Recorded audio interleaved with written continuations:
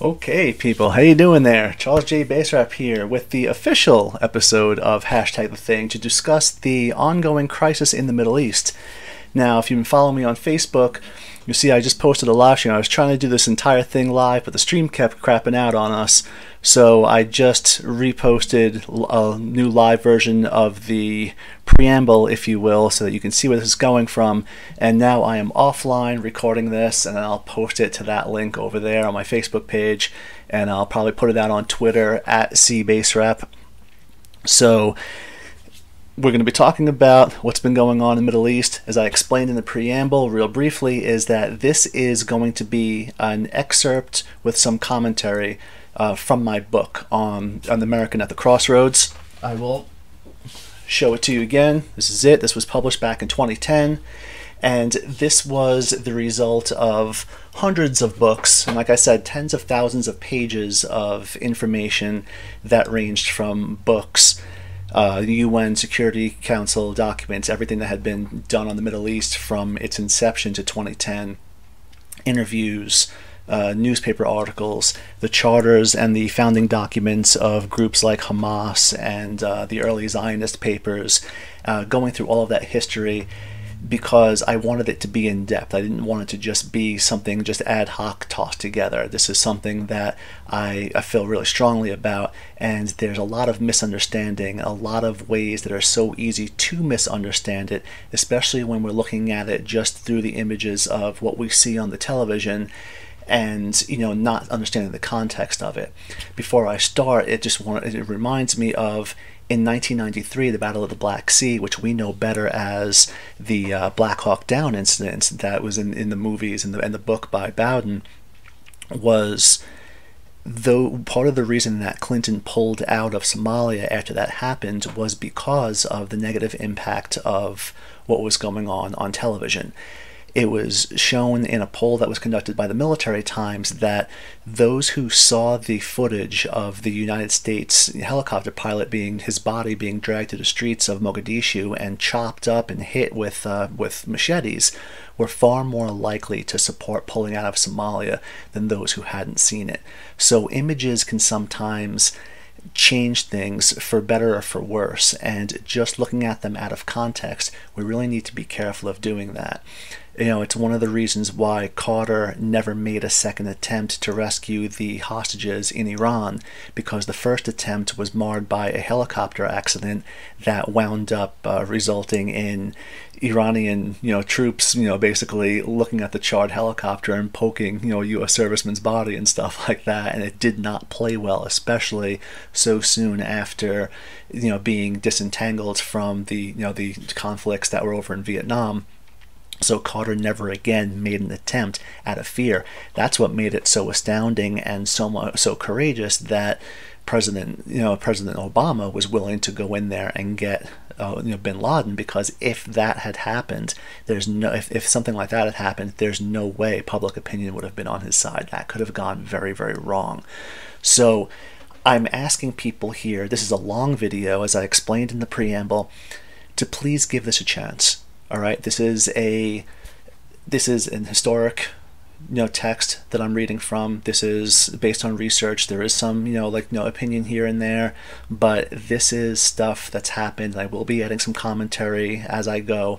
I will be putting the citations in the comments field so that people can look up the things that I'm talking about, so they can see where certain quotes have come from. I pull from all over the place. A lot of these in this particular section were from UN documents themselves. And as I also explained earlier, that this part of my book that I'm reading from was from early on and was basically leading up to the post-1979 Middle East. So this is not meant to be an exhaustive. You're not going to hear a lot of stuff about the suicide bombings and the intifadas and things like that have happened, and the events that happened in the post 9/11 world. This is pretty much from the beginnings, from the 1920s and such, up until the 1979, and that's it. Other stuff I'll do a topic on, I'll do a video on later on, maybe, we'll see.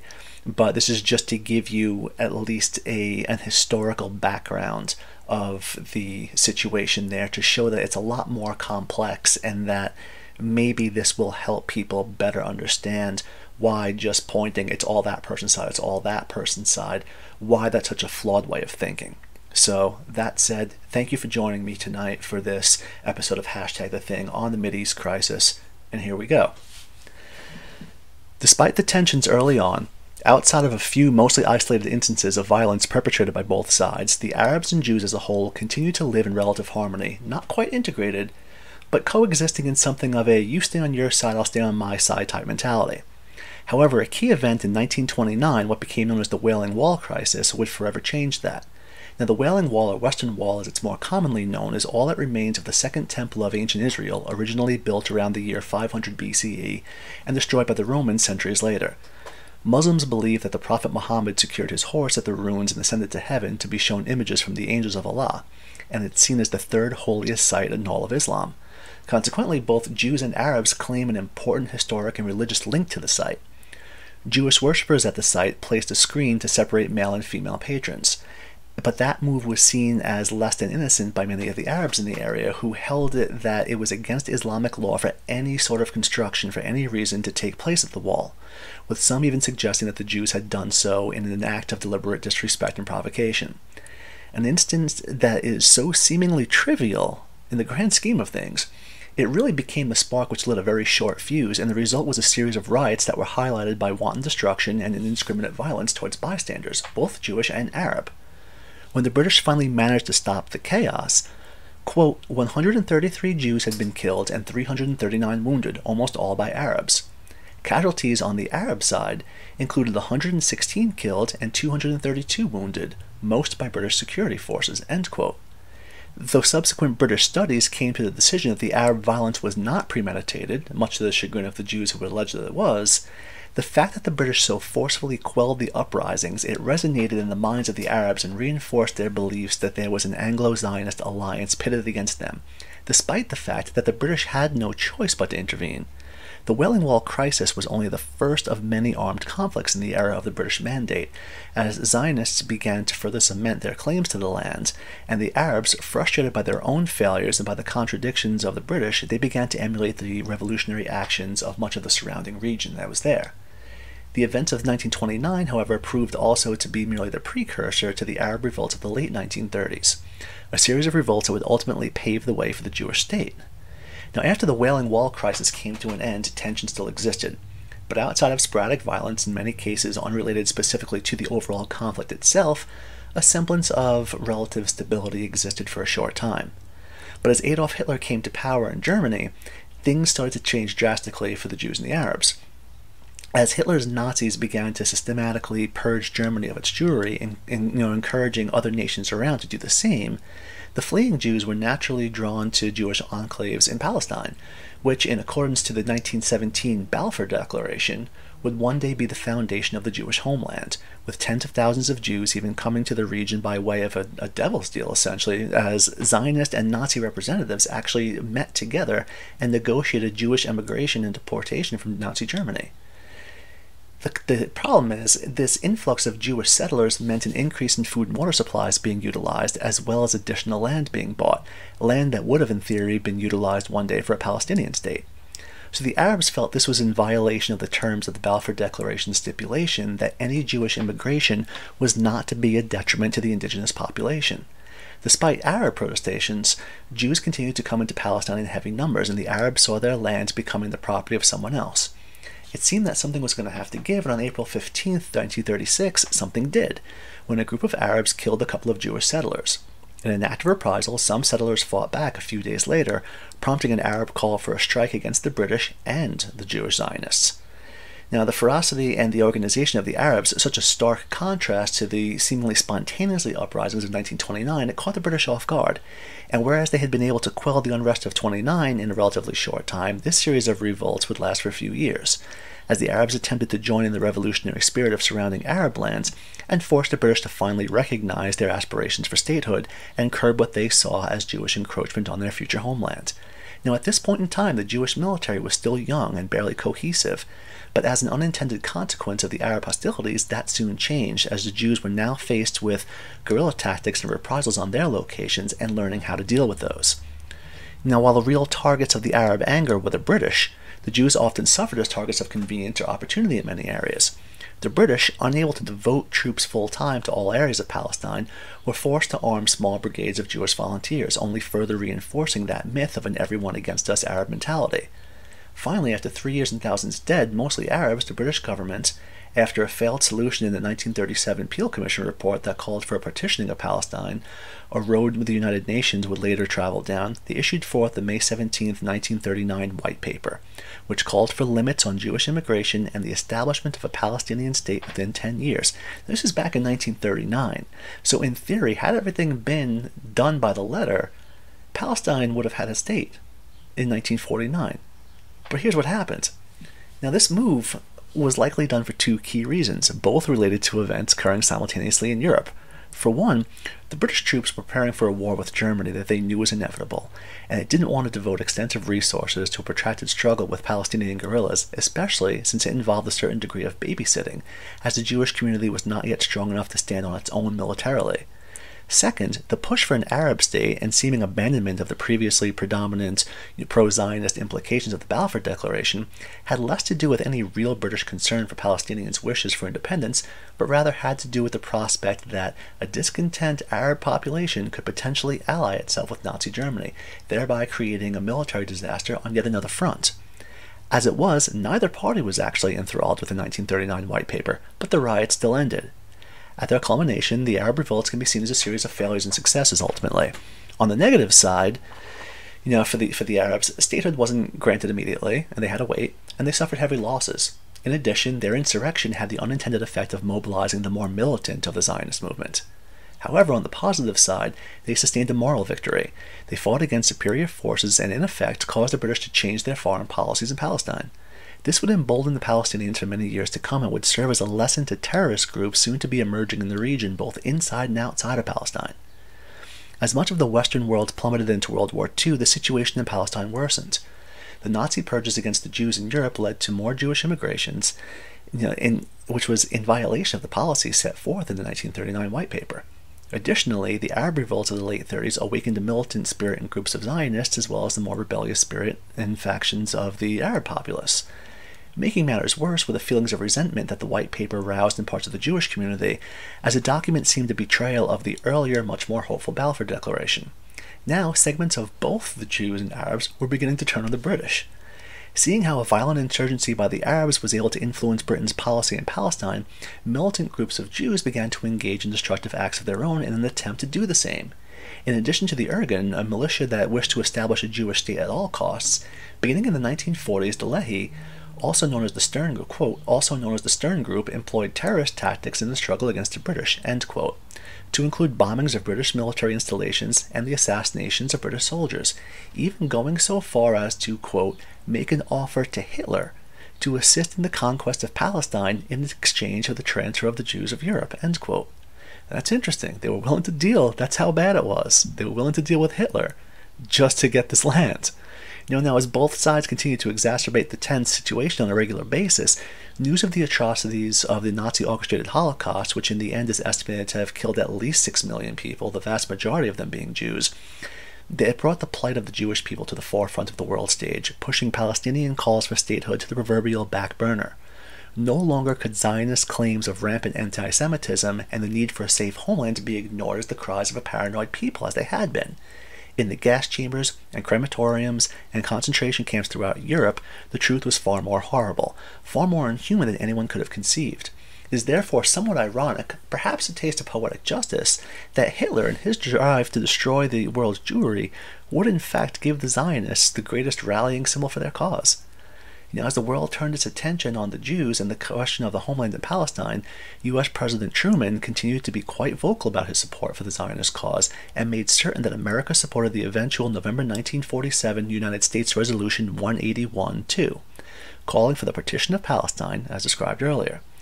While the world continued to throw in its support for the Zionists, the inevitability of a Jewish homeland in Palestine struck both Jews and Arabs, leading to further acts of violence, with Jewish groups conducting guerrilla attacks on British interests to force them to disengage from the region, such as the Irgun bombing of Jerusalem's King David Hotel, which killed nearly 100 innocent people and was at that time the deadliest terror attack ever seen to date, and Arab groups that were desperately seeking to derail any chances of Jewish success. As news hit the residents of Palestine of the successful passing of Resolution 181-2, the Arabs were in an uproar, as according to the decision, the total territory, quote, allocated to the Zionists comprised 56% of Palestine, despite the Jews only making up slightly over 30% of the whole, end quote, population of the land in question. As a result, from the weeks immediately following until May of 1948, chaos reigned supreme in Palestine, with both sides committing acts of atrocities against one another. And as the second week of May 1948 came to a close, just when the world thought the situation couldn't get worse, all-out war broke out. On May 14, 1948, under the leadership of David Ben-Gurion, a Zionist and brilliant military personality, Israel declared itself an independent nation, with recognition from the U.S. coming almost immediately afterwards. The long-awaited Jewish homeland in Palestine had been established, and a year earlier than it had been promised that the Palestinian homeland would be. Now, as for the Arabs, despite their presence on the land before the relatively recent coming of the Zionists and the contradictory promises of the British, a similar such achievement didn't manifest. It's interesting that Israel would come to be ruled primarily by former military leaders for much of its history, much like in neighboring Arab countries. The main difference being that they didn't come to power through a coup at the expense of the people, but rather reflected the wants and the needs of a nation whose populace feared their surrounding nations. On the same day that Israel celebrated both its birth and recognition, it also began its first war, as armies led by Egypt and Syria, backed by Jordan, Iraq, Saudi Arabia, and Lebanon, launched a major offensive to kill the infant nation in its crib. Much has been written about the eventual defeat of the Arab nations at the hands of such a small and fledgling state, and questions often arise concerning how one little nation was able to fend off the armies of 6 others.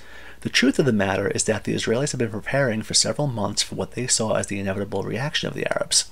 To be certain, the Arab aggression in the wake of Israel's declaration of independence was more an ad hoc military blitz than a well-thought-out offensive strategy. The Israelis, having faced attacks of varying degrees on their position since the Arab revolts of the previous decade, they had become more organized and had strengthened their army with sound strategies, and perhaps more importantly to all parties, albeit for different reasons, weaponry supplied by the West, especially the U.S. Simply put, the Arabs were outmaneuvered and outgunned. Now ultimately, in a war that would last most of the remainder of the year, the Arabs were humiliated.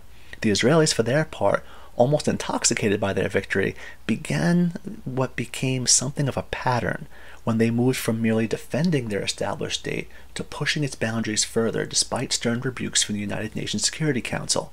At one point there came, quote, an ultimatum from the British government: unless Israeli forces withdrew from the Sinai, the British would be obliged to invoke the provisions of the Anglo-Egyptian Treaty of 1936, end quote, which would have set the Israeli army against the might of the British.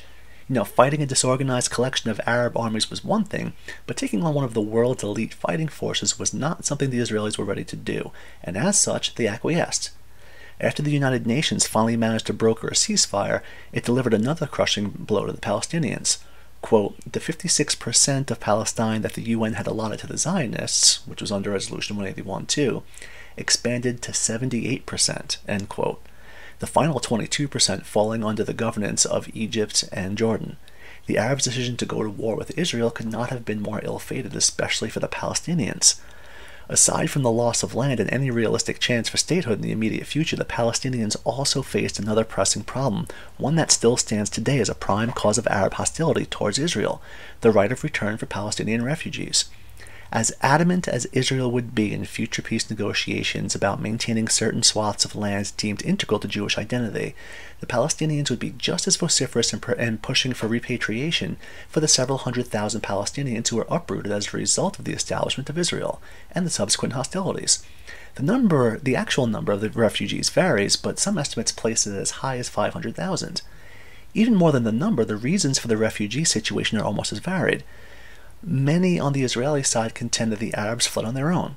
while Arabs contend that they were forced out by Israeli terrorism, citing incidents such as the horrors at Deir Yassin, in which, quote, forces of the Irgun and Stern Group entered the village and massacred 254 defenseless civilians, including about 100 women and children, end quote, before the war had even begun, an event that the Israeli government itself has acknowledged as factual and also inexcusable. So again, let's go back to that. That's something that's not propaganda from Hamas. That's not something that was, by some Jewish group. That's something that the Israeli government acknowledged that was something that was done. That was something that was wrong. All right, so we can see already both sides have not been playing by the rules this entire time and playing innocent. Now, the reasons for the exodus of the Palestinians are more than likely a combination of both versions. While it's certainly true that radical elements of the Israeli military, such as the Irgun, conducted terrorist raids of Palestinian villages and forced scores of Palestinians from the land by way of intimidation, it is also true that many Palestinians fled when their villages came under attack in legitimate acts of self-defense by Israeli forces that had been attacked from the positions in the first place. However, that raises a question on the topic of counterattacks as to what constitutes a gross disproportion of action. No matter how one looks at it, a great amount of Palestinians were displaced from their homes in 1948, an issue that much of the international community, despite its sympathies for Israel's position as the target of the Arabs' ire in the war, also saw as a great concern. Eventually, the United Nations passed a judgment on the matter in the form of Resolution 194-3. Recognizing that the Arab nations would likely forego any peace talks unless the situation was satisfactorily resolved. Even the United States, already the staunchest ally of the Israelis, urged Israel to cooperate with the world's body, with President Truman sending, quote, Ben-Gurion a note in which he expressed strong disappointment at Israel's continuing refusal to make any concessions on the refugee issue, end quote. Despite the pressure, Israel refused to make any solid deals on the matter, and to this day, the right of return for displaced Palestinians remains towards the top of the list of Arab grievances towards the Jewish state, and a call to arms from many terrorist groups who blame not only Israel, but the Western countries and the United Nations, who they feel failed to more forcefully demand adherence to Resolution 194-3, especially when they have taken action against Arab states for their failure to abide by United Nations resolutions. Now, I've said this before about the United Nations. It's one of the big problems with the Security Council in particular, when you have 5 member states that have a veto power and everybody else is for a resolution.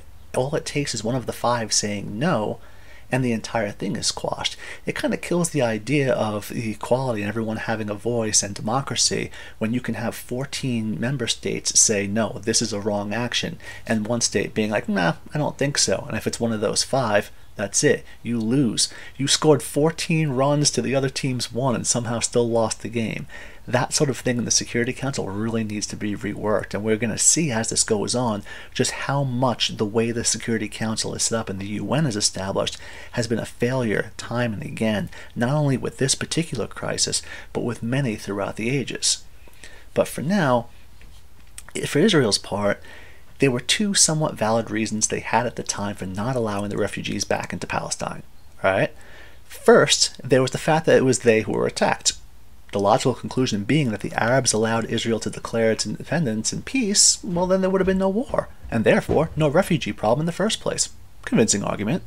The counter, offered by the Arabs, is in their steadfast belief that the United Nations was not in any legal position to partition what they saw as their land, and as such the State of Israel was therefore an illegal entity, squatting on what was rightfully theirs, more than they were originally allocated by Resolution 181-2, even if they did accept it, especially since promises were made to the Palestinians before the Zionist movement had ever really even gained the momentum there.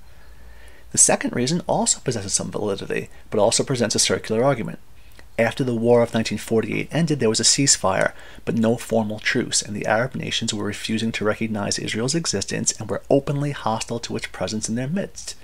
Now, Israel's line of thinking was that letting the Palestinians back into the land would be akin to letting a wolf into the henhouse. In other words, since the returning Palestinians would likely harbor ill will towards the Israelis, who they blamed for their plight in the first place, Israel would have no guarantee of safety since it would be surrounded by hostile nations and receiving a heavy population of hostile and potentially dangerous people within its own borders. As a result, they continued to maintain that until there was a legitimate truce and cessation of all hostilities, there could be no refugee return. The Arabs refused to negotiate such a thing until the refugees were able to return, so a stalemate that still exists in many regards today came into play. There would be no peace without repatriation, no repatriation without peace. At present, the right of return for refugees has not been granted, not entirely, and despite pleas from the international community, human rights groups, and numerous resolutions passed by the United Nations. And after their victory in 1948, the Israelis still essentially lived in a state of perpetual threat from hostile Arab neighbors, a very real threat that at times led to an almost heightened sense of protective paranoia, which fueled preemptive military operations born of fear as much as anything else. Cross-border reprisals became a common element of the Israeli strategy for defending their territory, a practice that's still present today. At many times, such reprisals were warranted, though the proportion of the counterattack and retaliation to the original attack was and still is often the subject of some debate, as Jewish settlers found themselves being shot at or even bombed from Arab positions. However, some incursions into Palestinian or Arab territories were predicated more on the nipping it in the bud strategy of dealing with a hostile nation, a strategy that the United States would later take on under the Bush doctrine of the post-9/11 world, like he did with Iraq. Israeli leadership had perhaps an understandable viewpoint of Israel as alone in a hostile land, and as a result often chose to go it alone route, despite frequent protestations from the international community. I say the viewpoint is understandable because the Jewish people had just had millions of their own slaughtered by the Nazis seemingly under the nose of the free world while no one seemed to care.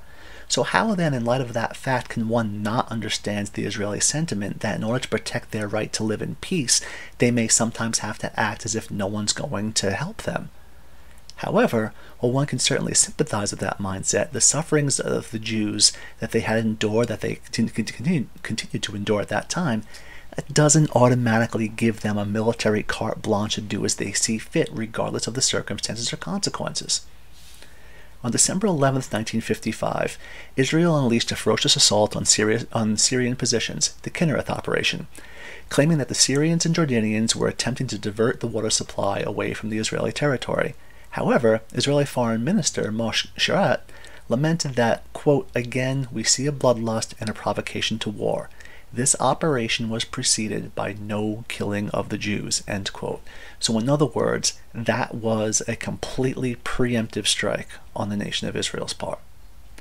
Now, even the United Nations, in no uncertain terms, condemned the operation in Security Council Resolution 111, which stated that the alleged actions of Syria, quote, "in no way justified the Israeli action, and the attack of 11 December 1955 was a flagrant violation of the ceasefire provisions," end quote, that were set up after the 1948 war. While the intent of the Israelis was to show strength as a deterrent to any Arab forces that wished to attack, it merely perpetuated the cycle of violence we still see today, in which both sides engage in a constant back and forth, as reprisal leads to reprisal leads to reprisal. It's somewhat easy for outside observers to say, well, doesn't Israel learn that their harsh incursions do more to foster hatred than lead to peace? Or can't the Palestinians see that the majority of Israeli military operations are preceded by attacks from suicide bombers or rocket attacks, thereby oversimplifying the conflict? The truth is that both sides do in fact make their share of mistakes in dealing with one another, but it's often much more difficult to turn the other proverbial cheek when the first one is still raw and scarred and elements of each group openly profess the intent to stop at nothing short of the destruction of the other. The Israeli-Palestinian conflict can only truly be resolved by stronger actions from the international community and by a sort of self-awareness and acceptance of the wrongdoings of the parties themselves, which is still a complete refusal to do in most circles. Now, the 1955 operation, it did little to dissuade violence against Israel, for in the Gaza Strip, the Muslim Brotherhood was starting to take root. Nor did the world leaders place themselves above all manners of preemptive strikes. In October of 1956, another war in Israel broke out, but to Israel's credit, it was perhaps less to blame than its sponsors, who for years tried to downplay their involvement. While the 1956 Suez Canal War has often been billed as mostly an Israeli-Egyptian conflict, the truth is that Nasser's Egypt, while not a supporter of Israel's existence, was actually targeted with the help of France and Britain, who wished to wrest control of the canal from Egypt's hands. The United Nations deemed that Israel was indeed the aggressor, but little was done to punish the country, mostly because France and Britain were kind of protecting them to protect their own butts. Now, Egypt was forced to retreat and was defeated, but Nasser's place in the Arab world, it would rise. This time, because unlike in 1948, the Arab powers were not beaten back solely by Israel, but by the threat of the Western powers as well. This event made Nasser a champion of the Arab cause and once again burned the image of a Western-Israeli alliance into the minds of the Arabs. The War of 1948 was truly the most defining moment of the Israeli-Arab relations, but the war in June of 1967 was a close second. Arab and Israeli tension was steadily building, and Palestinians, faced with the overwhelming superiority of the military forces and organization of Israel, not to mention wider international support, began to turn to other options. While the origins of the conflict are largely secular, there is no denying the often subtle religious aspects that were always present, as the claims to the lands by both Jews and Arabs originated predominantly from their respective sacred texts. The 1950s had seen an increase in the activities of the Muslim Brotherhood, many members of which were forced to flee from Nasser's Egypt and took up residence in the Arab world. As they insinuated themselves among the disenfranchised Palestinian population, who had suffered numerous humiliations at the hands of Israel and the international community, the Brotherhood found a way to link the national aspirations of the Palestinians to its own Islamic goals. Establishing networks of a charitable nature, as it had done first in Egypt, the Brotherhood set itself up as the primary supporters of the Palestinian cause, and was able to garner recruits and fan the flames of anger that had been sparked some time ago. Gee, I wonder where we've seen that recently in America. It escapes me. One such individual would go on to one of the most important figures in the conflict, Yasser Arafat. In another example of the Egyptian prison system doing little to squelch revolutionary spirits, Arafat emerged from his incarceration in Egypt in 1954 for his associations with the Muslim Brotherhood, an unchanged man, hooking up with like-minded individuals in Kuwait to form the Fatah, which is Arabic for conquest, in 1959. Fatah was at first much like the Brotherhood in that it refrained initially from overt acts of violence, opting instead to engage in the dissemination of propaganda and establishing roots in the Arab world.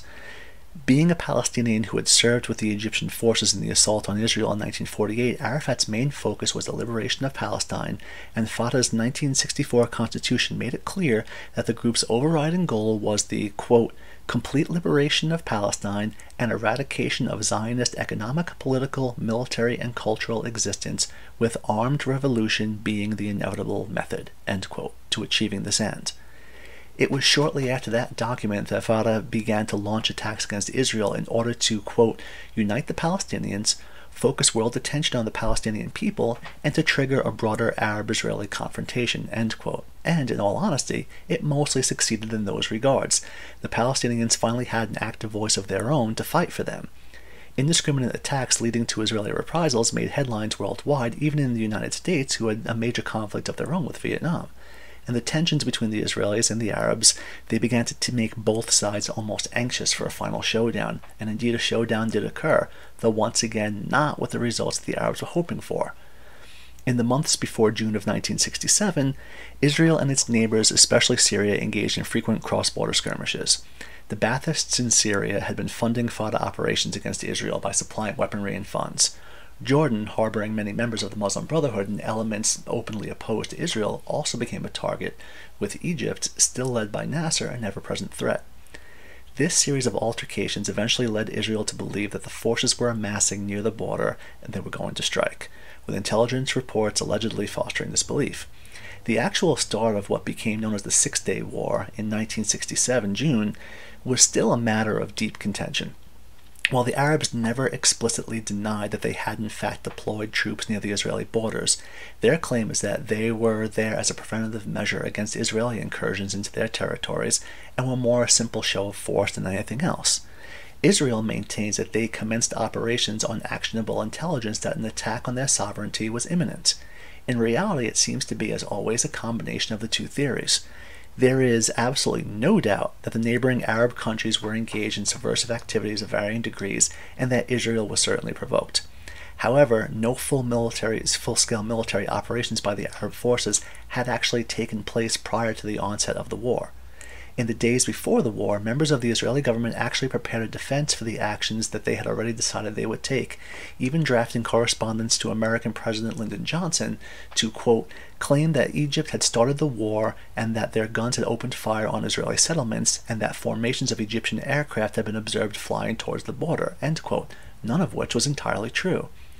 The United States had been trying to dissuade Israel from launching any preemptive strikes, but the Israeli leadership knew that President Johnson was in no real position to do much to stop him, with America embroiled in a war in Vietnam that was growing increasingly disastrous and unpopular for his presidency. With a plan already formulated and the Americans distracted by the problems of their own, on the morning of June 5, 1967, the Israeli Air Force launched a series of devastating attacks on airfields in Egyptian territory, destroying nearly the entire Egyptian Air Force, as most of the planes had been on, they were just sitting there, their pilots having breakfast somewhere else. With that, perhaps the biggest threat to the Israelis was effectively crippled, and within 6 days, despite suffering some military setbacks of their own, the Israelis ended the war and forced the Arab forces to surrender, and in the process, secured an even larger part of Palestine for themselves, salt in the wounds of the routed Arabs. The contentious issues of the refugee crisis from 1948 was still present, but it was now compounded by a new refugee crisis, as well as Israel's annexation of additional territories, which effectively increased its size threefold. No longer were the Palestinians just living alongside a Jewish state that was on land they felt originally belonged to them, but now millions of them were living under an Israeli occupation. Additionally, from the American point of view, relations were damaged with both sides. The Israelis had angered the American administration with their unilateral actions, in addition to their bombing of the USS Liberty, an American ship operating in the area. Israel adamantly apologized for the incident, claiming it was a case of mistaken identity, despite the vessel being clearly marked. The Johnson White House swept the matter under the rug, and it wasn't until later that it even became a matter of public knowledge. As for the Arabs, once again, weaponry supplied by the United States, a practice that had increased in the early 60s under President John F. Kennedy, helped Israel defend its land, and so the myth of the alliance against the Arabs grew larger still, with some conspiracy theorists even claiming that it was American warplanes that decimated the Egyptian Air Force, perhaps to alleviate the humiliation of being defeated by a lone Jewish state. After all, it's more acceptable to lose a battle to one of the most prominent military forces in the world, as opposed to a solitary nation the size of Israel. But almost immediately after a ceasefire was implemented by the United Nations, a flurry of diplomatic missions met to address the worsening situation in the region. At first, the Israelis steadfastly refused to relinquish control of newly acquired territories of Sinai, the Golan Heights, and the West Bank, while the Arabs issued a statement of defiance commonly referred to as the Three No's. This quote, the Three No's were no peace with Israel, no recognition of Israel, and no negotiations with it, end quote. Despite the increasingly hardline rhetoric from both sides, as well as a deep mutual distrust, negotiations were the most difficult that they had ever been. Finally, in November of 1967, the United Nations Security Council drafted Resolution 242, one of the most controversial documents pertaining to the Israeli-Palestinian conflict that is still very much at the heart of the anger directed at Israel and the United States by the Arab world today. Resolution 242, adopted on November 22, 1967, quote, emphasized the inadmissibility of the acquisition of territory by war and the need to work for a just and lasting peace in which every state in the area can live in security, and called for the withdrawal of Israel armed forces from territories occupied in the recent conflict, end quote. Now, it's the word territories, as opposed to the term the territories, that is the crux of why Israel has to this day largely refused to implement and adhere to this resolution. As Peter Hahn, a historian, explains, such an ambiguity in wording, which was specifically chosen by the United States and Britain, served as, quote, a loophole that gave Israel legal footing to claim permanent retention of some of the land it had occupied, and also failed to specify whether Israeli withdrawal should precede or follow Arab recognition, end quote. In other words, the word territory can be interpreted, and in fact still is, as any of the land during the war, so that technically Israel can only withdraw from only a quarter of the land and still be in compliance with the ruling. However, the term the territories could only be viewed as the occupied land in its entirety, in which case Israel would have no choice but to return to its borders as they stood on June 5, 1967. It was a verbal sleight of hand that did not go unnoticed by both the Israelis, who were more or less satisfied with the terminology, and the Arabs, who saw it as yet another intentional siding of the international community with Israel. That one little word changed history. And on a somewhat lighter note here, this is going off my book, but here where I am in the D.C. area, there was a case in Virginia a couple of years back where a driver was pulled over for not stopping when there was a school bus that had its stop sign out, and he blew through the stop sign and was pulled over. He fought it in court and won. But why? He clearly did it. It's against the law. When he looked into the law books, it said that any time if a driver comes across a bus with its its stop sign out and its flashing lights, it says that a driver has to stop a school bus. It didn't say stop at a school bus. The preposition at was actually missing from the official law. So he got off on a technicality by saying, the law says I have to stop a school bus whose lights are flashing. I can't stop the school bus. It's already stopped and I have no legal authority to stop it. So I didn't do anything wrong.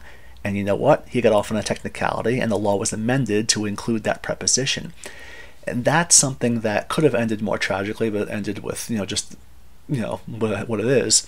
But just one word changed the course of history, really, by not putting in and saying the territories. Now, the additional fact, I'm going back to my book now, the additional fact that there was no specificity in the terms of the necessary order of events needed to implement this resolution caused another problem. Israel refused to withdraw from any territories until a formal peace and full recognition was accomplished. The Arabs wanted exactly the opposite. No chance at recognition until the Israelis relinquished the land, with the Egyptian foreign minister arguing that, quote, Israel should not be rewarded for its aggression and its withdrawal should consequently be unconditional, end quote. The essential plan of the United Nations was to force an exchange of territory for peace and recognition for territory.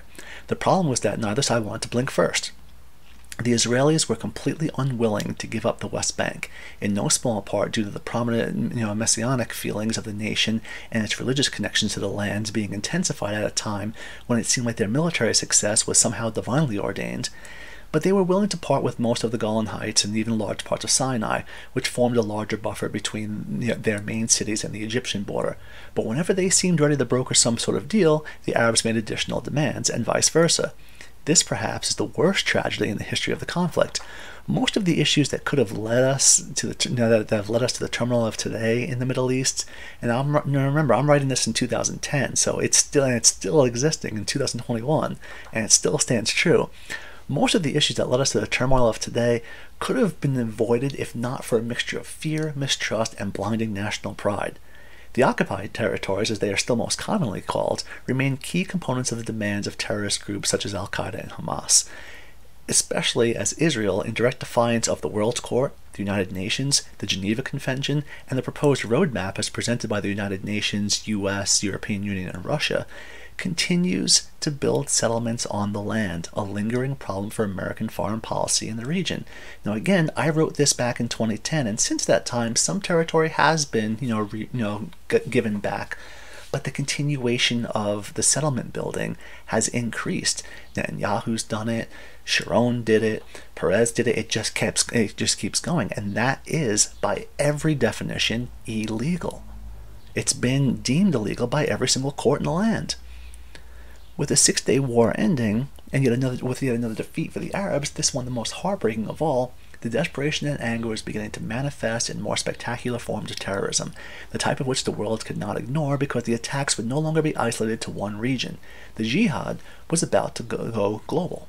2 years prior to the war, the military ring of Fatah, al-Safa, had begun to carry out attacks on Israel, though they had limited success. That began to change in 1967 as the Muslim Brotherhood expanded its network in the Gaza Strip. In 1967, when the Palestinian Liberation Organization, the PLO, which was formed in 1964 with some help from Egyptian President Nasser, was for all intents and purposes brought mostly under the control of Arafat's Fatah. The Fatah attack from Jordanian territory on an Israeli school bus in March 1968 led the Israelis to launch the Karma operation, in which they faced off against elements of Fatah and the Jordanian military. Failing to anticipate the amount of resistance they encountered, the IDF suffered a series of setbacks before turning back the combined Arab forces. Though from a casualty standpoint, the battle at Karma could hardly be seen as a victory for the Arabs, their ability to hold their own, even momentarily, against the Israelis became the stuff of legend, and, perhaps most importantly, brought Yasser Arafat to the forefront of the Arab cause. Arafat was now seen as a leader, which is what led to Fatah's eventual takeover of the PLO. Fatah itself also benefited in terms of recruitment as, quote, prior to the battle, Fatah had some 2,000 men under arms. By August 1970, it had swelled to 10,000 fighters, end quote. With Arafat's elevation to the virtual celebrity status and Fatah's sway over the whole of the PLO, the world was soon to be forced to acknowledge the Palestinian cause. Shortly after the battle at Karma, Palestinian militants hijacked an El Al jet to Algiers. Car bombings, hijackings, and assassinations became the hallmarks of the Palestinian resistance to the Israeli occupation, especially as Arafat assumed chairmanship of the PLO in 1969. Perhaps one of the most audacious acts of terrorism ever, however, occurred in Munich on September 5, 1972, when a faction of Fatah known as Black September assassinated nearly a dozen Israeli athletes that were in Germany to compete in the Munich Olympics. The act of terror was one of the most prominent attacks yet by Palestinian terrorists and gave global attention to their cause, and the fact that it was solely against unarmed civilians made it even more notable. The additional fact that it happened so far outside the confines of the Middle East showed that the Israeli-Palestinian conflict was truly reaching a global status. As terrorism became a common expression of the Palestinian struggle, the Israeli military forces were no longer the only viable targets, as seen in the 1972 massacre, and such new tactics were, quote, partly due to the Palestinian military failure and the inability of insurgents to challenge the Israeli army itself, and were deliberate provocations that were intended to invite Israeli reprisals. Again, that's part of the strategy.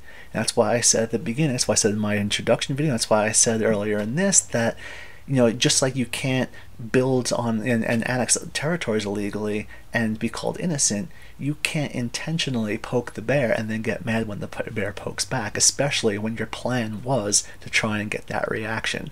They, by their own admission, wanted to do this. Going back to the book, by stoking Israel's anger and in some cases causing them to overreact, the Palestinians became adept at garnering sympathy from the international community with claims of disproportionate punishment from the IDF and allegations that Israeli forces intentionally targeted civilian areas. And that's something we still see today. We've seen that this past week. The argument, while valid at times, is also somewhat obscured, and here's where I said you can't just look at pictures. It's also somewhat obscured by the fact that quite often terrorists would launch attacks from the midst of populated areas and intentionally place civilians in the line of retaliatory fire, and by the fact that the terrorists were frequently they would conduct the actions against Israeli civilian targets directly, whereas more often than not, the IDF would target a legitimate terrorist entity, with civilian casualties being an unfortunate case of collateral damage for lack of a more tasteful term. There's no doubt that the loss of civilian life is always a terrible thing and should be avoided at all costs, because you just don't want that. Whenever possible, don't do it. But there's a big difference between civilians being unintentionally killed and civilians being intentionally targeted, a distinction many people tend to forget when they focus solely on the whats and neglect to look at the whys and hows. Both sides have done their share of inflicting horrible civilian casualties, and the restraint or lack thereof of certain militaries such as the IDF and even the United States should in fact be called into question at times, as should the terrorist attacks targeting civilian businesses and neighborhoods. When Israel is attacking a missile battery and it hits, some civilians, that's unfortunate. When they go bulldozing entire neighborhoods, that's not targeting a military, that's targeting civilians. There's a big difference in those two things, and there needs to be some sort of way that people can say, I can criticize the actions of the Israeli government and still believe that Israel has a right to exist. I can accept the plight of the Palestinian people, but still condemn rocket attacks into territories. It doesn't have to be one or the other. You can still have both. And that's I don't understand why people are so locked into these binary mindsets these days. But this reminds me of a humorous anecdote from the lead up to the invasion of Iraq in 2003, when a contingent of volunteer human shields very publicly went to the nation to defend it, and Saddam's forces started placing them at military installations and places like that, rather than the locations that they wanted. They wanted to go to hospitals and schools and stuff. That's what they were hoping to go. That is, places that were in no way, shape, or form on the plans to be intentionally targeted. Saddam's people were like, hey, cool, you're here to help here. Stand in front of this missile battery while we fire at the Americans. Ultimately, the human shields left. When faced with the prospect of actually having to die for their cause in a much more realistic way, not just empty virtue signaling, they bounced. It happens. But again, back to the book, One would think that after 3 major wars and countless skirmishes in a span of less than 20 years in which land and lives were lost and the defeats became increasingly humiliating, and the Arab nations that they'd refrain from even considering another attack. However, contrary to conventional wisdom, October of 1973 added yet another chapter to the conflict, as Arab armies led by Egypt, this time with new President Anwar Sadat in charge, prepared a surprise offensive on the Jewish state. At this time throughout the Middle East, revolution was the word on the streets. Pan-Arabists competed with Pan-Islamists for control of the masses in the violent, spectacular riots and terrorist attacks against Western targets, and Arab governments deemed Western puppets were on the rise. While Egypt was still a difficult place for the Muslim Brotherhood to operate openly, despite it being their original home, the Brotherhood linked up with the Palestinian cause, and no longer was the Palestinian problem a problem one for Arab nationalists alone. It was also increasingly being seen as an Islamic situation for Islamic terrorist groups as part of the necessary struggle against the West, especially as Israel became more and more to be perceived as, quote, perceived as a Western outpost, end quote. With every gain that Israel made, particularly in regards to territorial acquisition and international recognition, it reinforced the old notions of the Crusades from centuries earlier in the minds of the Islamists. Armed with Western weapons and populated by non-Muslim infidels with a democratic system of government, Israel was an anomaly in the Middle East that had to be removed if Islamic rule was to be established in its relationship with the West, especially the United States. It made it seem even more that Israel was merely the beginning of an elaborate plan for the Middle East concocted by the West to slowly wipe out all Arabs and all of Islam. As Wahhabists and groups like the Muslim Brotherhood infiltrated the mosque, the mission seemed to gain more steam. For his part, Sadat was carrying on in the pan-Arabic traditions of his predecessor, seeking to unite Arabs in battle one more time against Israel to take back the land lost in 1967. On October 6, 1973, the Jewish feast of Yom Kippur, Egyptian and Syrian forces struck and started a war that would last only until the end of the month. The Israelis had gathered intelligence in the preceding weeks that an attack was being prepared. Unlike in 1967, this time, Israel waited for the Arabs to truly strike first and then went on a quick counteroffensive.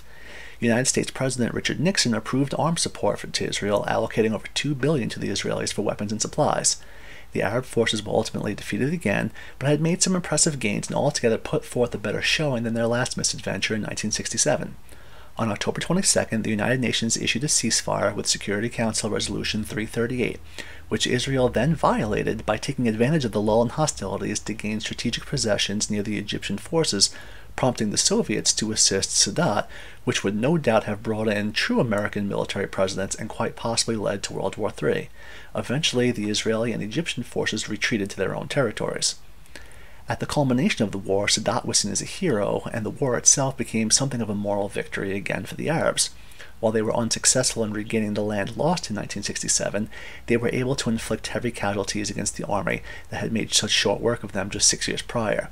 Israel's aura of invincibility was therefore tarnished, and America's unprecedented amount of supplies to the Israeli cause painted an even larger target on the Stars and Stripes. While the Yom Kippur War, or October War as it's known in Arab circles, was the last truly conventional Israeli-Arab war, many more unconventional battles would follow as the states began to remove themselves from the fray directly, preferring instead to engage in state-sponsored terrorism, and irregular forces became the primary foes of the Israeli people. The history of the Israeli-Palestinian conflict, as you say, is quite complicated, filled with secret plots, betrayals, misunderstandings, and most often a violent lack of compromise from all sides. People have often tried to oversimplify the conflict by placing the blame solely on one party, but the truth is nowhere that simple. The myth that the Jews and Arabs have hated one another for thousands of years is categorically false, as the friction between the two peoples is largely a product of relatively recent Western meddling in Middle Eastern affairs. There's also an undeniable religious aspect that lies beneath the surface of this predominantly secular conflict.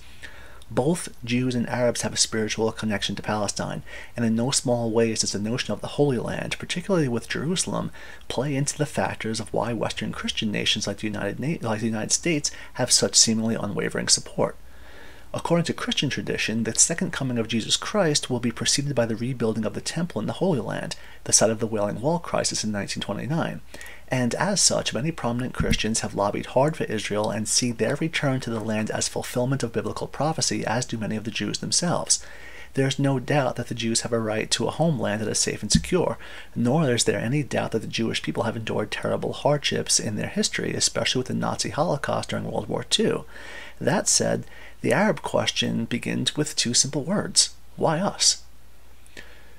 While it is somewhat romantic of a notion to have the Jews return to the place of their biblical ancestry, there seems to be something that many people forget. The land of their forefathers, quote, was not an empty land waiting only for the Jews to claim and possess it, end quote. Rather, it was populated by another group of people who also have an equal right to statehood, something that they still have not attained despite promises nearly a century old. I've often heard the argument that Palestinians should simply accept the fact that Israel exists and that the settlements in the occupied territories, despite their blatant illegality, are a way of life and that their anger is misplaced, that all they had to do was acknowledge Israel in 1948 instead of engaging in military action. This is often combined with the obligatory mention of the problems that the Jews had faced in Europe and Russia even before the Holocaust.